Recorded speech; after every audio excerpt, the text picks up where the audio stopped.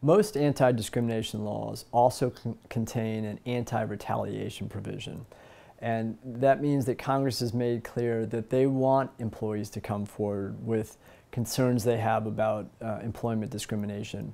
And if your employer then turns around and retaliates against you for doing that, there are clear remedies that apply and that you can seek relief for in court under these anti-discrimination and anti-retaliation statutes. For example, Title VII clearly outlaws anti-retaliation, and a number of complaints are filed each year by employees who have not only said that they were discriminated against at work, but after raising those complaints, they found themselves either fired or demoted in retaliation for raising that concern.